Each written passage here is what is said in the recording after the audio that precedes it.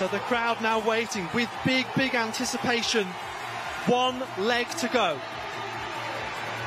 Andante, who was some way back in 4th, 5th place, saved something to the last, but fumbled with the baton a bit to Brossier. So that allows Anna Pollinari of Italy a clean run through. Agard looks to be hurting there. Hope he's okay.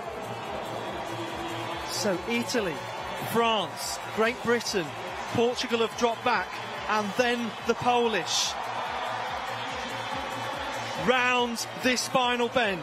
Pollinari still for Italy, Brossier, and then Macaulay for Great Britain. But they've all got to watch for Natalia Kaczmarek. Inside the Stadion Slaski, in front of a home crowd. Kaczmarek surely round the outside, all the way into lane 3. Perhaps it was inevitable as Poland take victory in the final event in 3:12.17. But it's half a second slower than the Czech Republic. 3:12.3 for them. Absolutely extraordinary. Well, what do you make of that? Poland, of course, the class act as far as mixed 4x400m relay running is concerned since this event came onto the championship programme. But they've been beaten out by the Czech Republic in the overall standings. France, their superb run from the quartet, the French quartet of Biron, Felter, Andon and Brossier to take a national record and themselves to move up into the top 10 all-time list of the European nations. Italy, well, it's the cherry on the cake for the Italians, finishing 3rd in that race. And although all the cheers were for the Poles coming home and finishing with a victory, Poland getting their 5th victory of these 3 days of competition.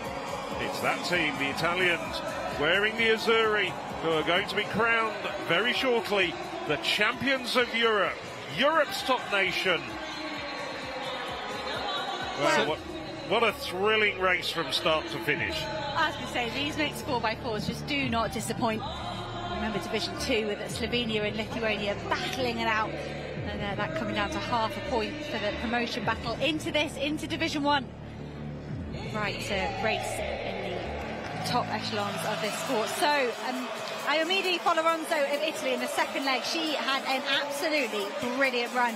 I'll say Katia Azevedo of Portugal did as well, as did Ricardo dos Santos here in the third leg. By the time we got to the fourth leg, it was a strong run from Anna Pollinari, but you could feel that the pressure was just building. This is the look back at the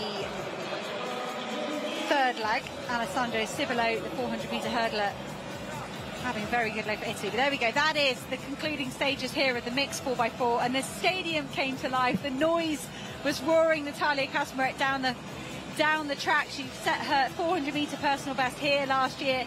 She was good in the individual, perhaps getting on terms with Femke Bol was beyond many people this weekend in the individual event. But Natalia Kaczmarek was cool and calm under pressure for the Polish squad. They are Olympic champions, and they've shown their class here in winning this A race. Yes, they were half a second slower than the Czech Republic, but there was severe traffic going on. But then you've got to say, you know, you've left yourself in that traffic. You've got to have to navigate it. Because the Czech Republic, it was a bit more spread out for them. Yeah, look, I mean, ultimately, it was a grand